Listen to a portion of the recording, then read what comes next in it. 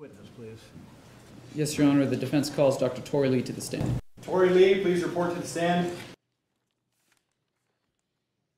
Please follow me.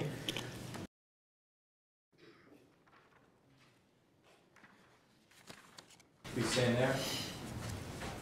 Please raise your right hand. Do you solemnly affirm that the testimony you are about to give will truthfully conform to the facts and rules of the mock trial competition? I do.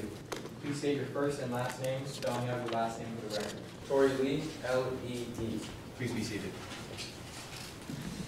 And for scoring purposes, my name is Wade Rianda.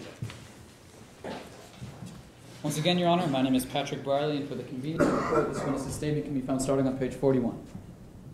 May I proceed? Yes. Good afternoon, Dr. Lee. Good afternoon. Please introduce yourself for the court.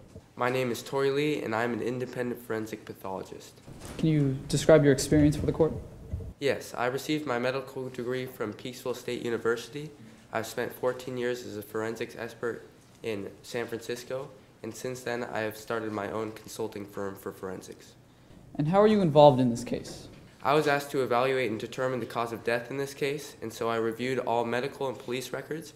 I also examined all physical evidence with the exception of the victim's body.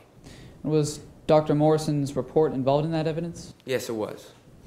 Now, Dr. Morrison opines that the blood on the defendant's belongings was a result of Mr. Thompson's Mr. Thompson's head wound. Do you agree with this? I do not. I believe that this is consistent with the nosebleed that Thompson suffered earlier in the day. Now, directing your attention to Exhibits C, D, and E, can you explain the blood spatter on these clothes? Yes. As you can see on the exhibits, all the blood is on the left side of Mr. Davidson's clothing. This is consistent to him standing to the right of Thompson when he was punched. Now, Dr. Lee, I'd like to direct your attention to the exhibits once more. Yes. Do you recognize Exhibit F?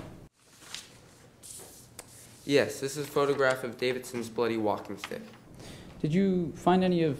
I'm sorry, strike that. Can you explain the numerous blood spatter marks in the defendant's walking stick?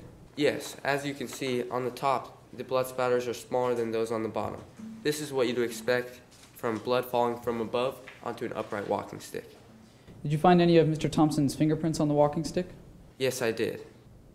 Did you find any of Mr. Thompson's skin cells on the walking stick?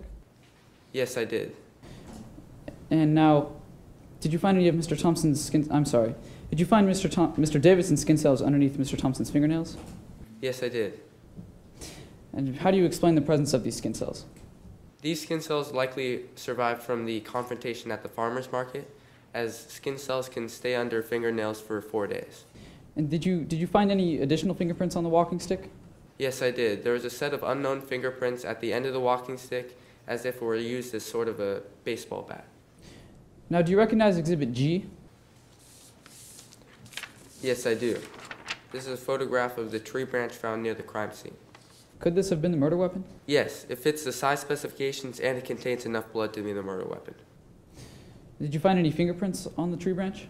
I found partial prints, but I wasn't able to salvage them, as can be the case with rough surfaces such as the bark on the tree branch. Now, Dr. Morrison claims that the wounds on Mr. Thompson's body are consistent with a right-handed attacker attacking from the front. Do you agree with this conclusion? This is correct, but the wounds on the victim's temple, as well as the defensive wounds on the hands and wrists, are also consistent with the left-handed attacker attacking from behind. So, Dr. Lee, can anyone say for certain the handedness of the attacker? No, as the evidence is consistent with both a left-handed attacker from behind or a right-handed attacker from the front. And can anyone say for certain what was used to kill Mr. Thompson? No, there's not enough evidence to conclusively say which was the murder weapon. Can anyone say who killed Mr. Thompson? No, there's not enough evidence to conclude anyone as the murderer. Thank you, Dr. Lee. Your Honor, no further questions. Cross-examination. Yes, Your Honor.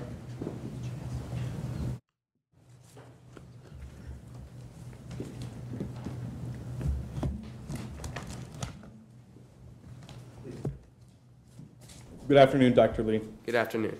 I want to start with something you said on direct. You said that Thompson's fingerprints were found on the walking stick? I misspoke, my mistake. There were a set of unknown fingerprints and Davidson's fingerprints. Well, those unknown fingerprints could have belonged to Thompson, right? They may have.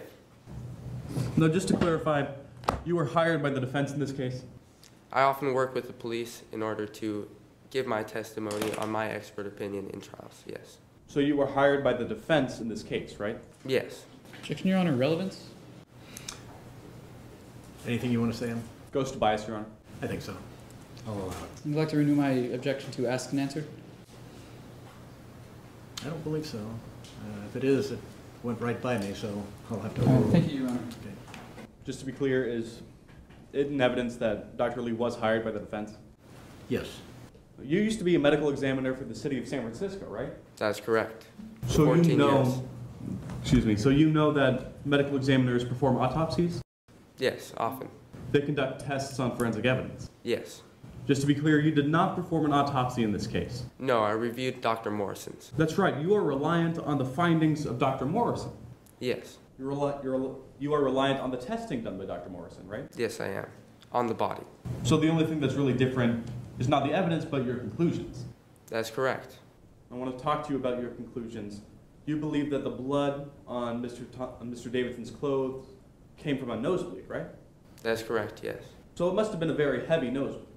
Yes, it was described as a very heavy nosebleed. Blood must have gotten everywhere? Yes, that was what was described. Now you're aware that the defendant had a bullhorn with him at the time of the nosebleed? That's correct. There was no blood on that bullhorn. There was not.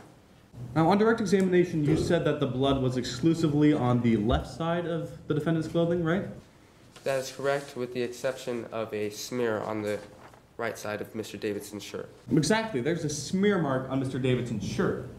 Yes. That's not consistent with a nosebleed. Perhaps of the wiping of a stick of some sort. It is not consistent with a nosebleed? Not from the splatter from the nosebleed, no. You do believe that the walking stick could be the murder weapon in this case, right? It is a possibility. And you agree that if the walking stick was the murder weapon, the defendant could have been the murderer? He could have been, yes. Nothing further. Any redirect? Yes, Your Honor. Dr. Lee, if the walking stick was the murder weapon, who could have been the attacker? It could have been anyone, as there was a set of unknown fingerprints, as well as the defendant's. So can anyone say for certain who the attacker was? Objection, Your Honor. Asked and answered. I think in view of your cross-examination, it's fair. Overruled. Thank you, Your Honor. Did you have an opportunity to answer your question? No, I did not. My question. So no one can say for certain who the attacker was? No, there's not enough evidence. Thank you, Your Honor. No further questions. May this witness please be excused. Thank you. You're excused. Thank you.